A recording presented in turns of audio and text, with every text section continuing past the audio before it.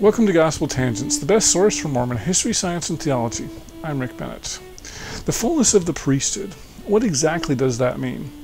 In our next conversation with Dr. Margaret Toscano, we'll talk about three types of priesthood that I wasn't really familiar with: Messianic, Ecclesiastical, and Charismatic. What do those mean, and how do they relate to the Aaronic and Melchizedek priesthood, which most Mormons are familiar with? You won't want to miss this episode. I really learned a lot. I think it's really fantastic. Now back to our conversation. But then one of the questions I've dealt with a lot since then is this issue of, like, a lot of people, even with my first speech, said, well, we don't want the priesthood in the temple. We only want the church priesthood. Right. I'm glad you're going exactly. there. And I said, well, and so I try to answer this by the time we get to Strangers in Paradox, 6 years later, right?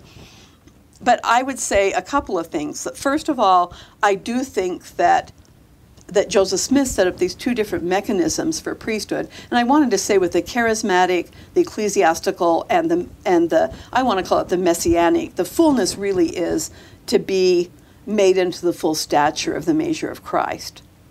And that I think he saw those as interconnected. Would you include the sealing power with the Messianic priesthood? Yes. Is that what you're saying? So, right. So are you saying that both men and women, if they have this Messianic priesthood, would have the sealing power? Yes. Wow. That's what the statements of Joseph Smith imply. You know, I could dig it up. Okay. But no, yeah, absolutely. And I also believe... And so let me back up here, because so this is the 1836 vision of Elijah that...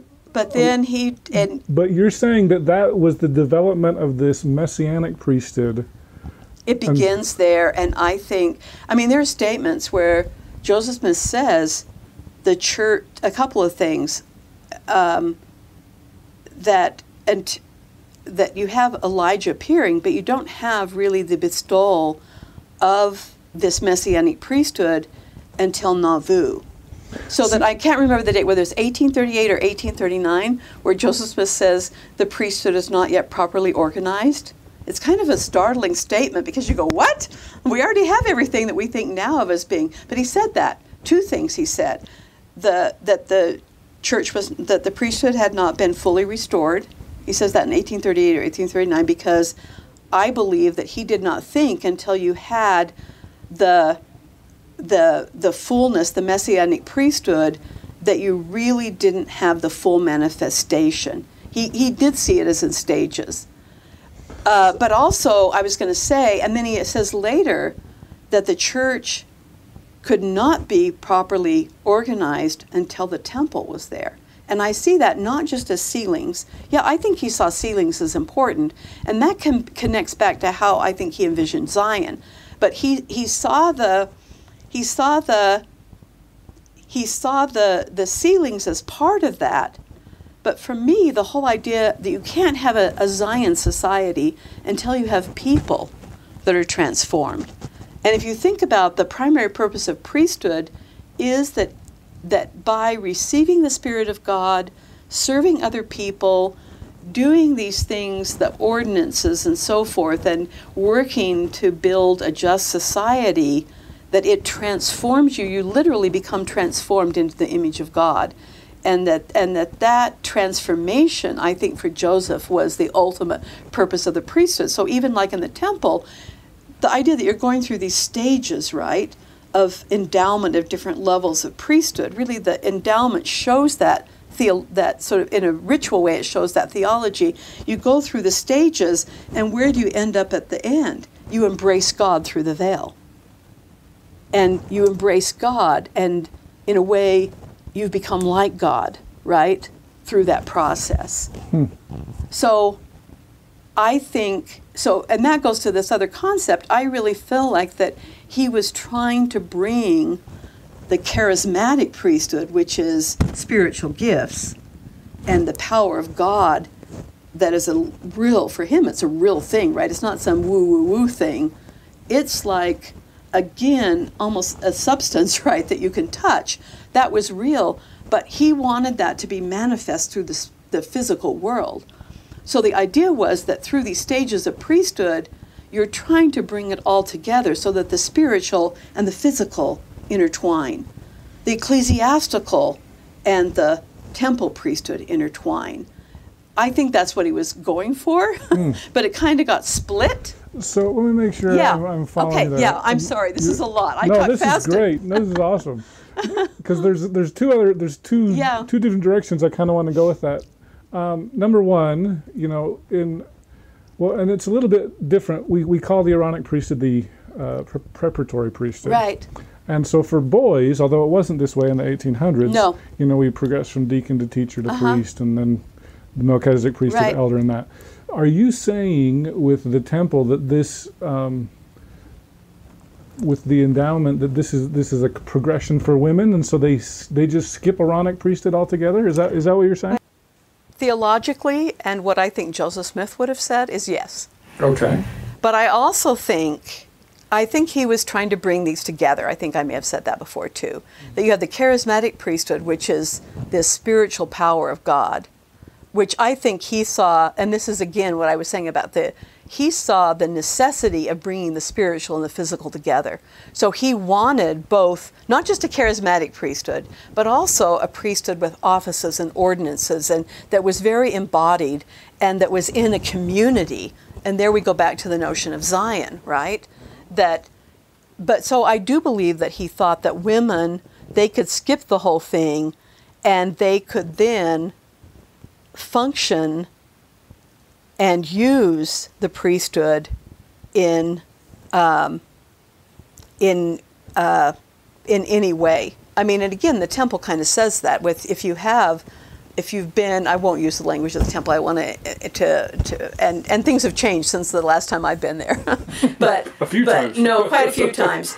But I think that the idea was that when you have the robes of the priesthood on, which is a symbol of having the priesthood offices and power, because really I think he saw the fullness. He loved that phrase, fullness of the priesthood, fullness of the gospel, fullness of the everlasting covenant, fullness of times, because he really saw himself, and you see this in the way he describes priesthood.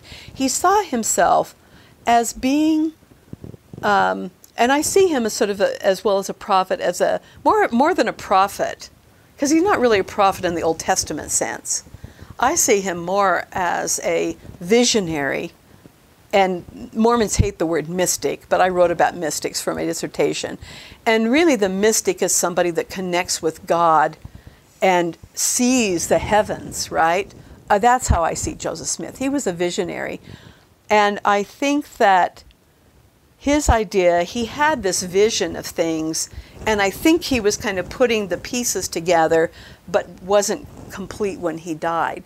So I think he had this idea that, okay, now we're going to do the endowment. Men have kind of been coming up here. We're going to bring women here on this sideline, right?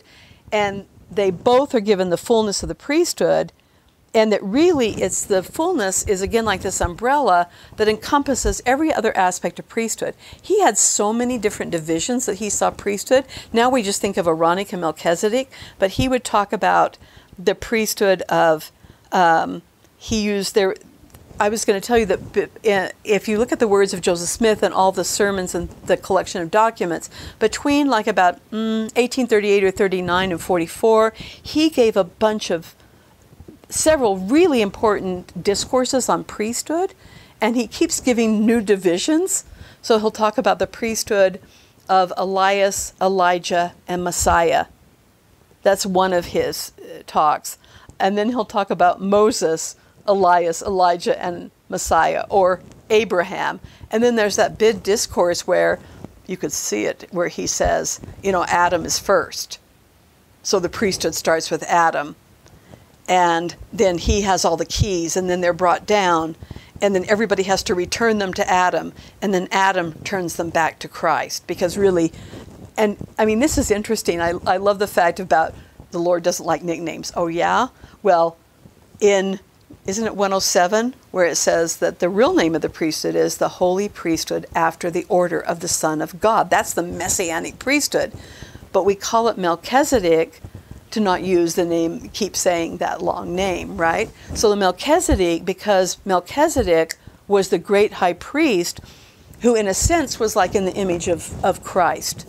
So in those speeches, he keeps like bringing in new terminology, right? But then there's another statement where he says, really, all the priesthood is one, but you can receive different portions of it. And those portions maybe have different functions, right? But the fullness of the priesthood that's in the endowment and the second anointing, that includes all of these different kinds of priesthoods that he talks about. So I think he saw, and again, this is not absolutely clear, but from how I read the documents, he saw women coming in here, but with the fullness, you could do anything else.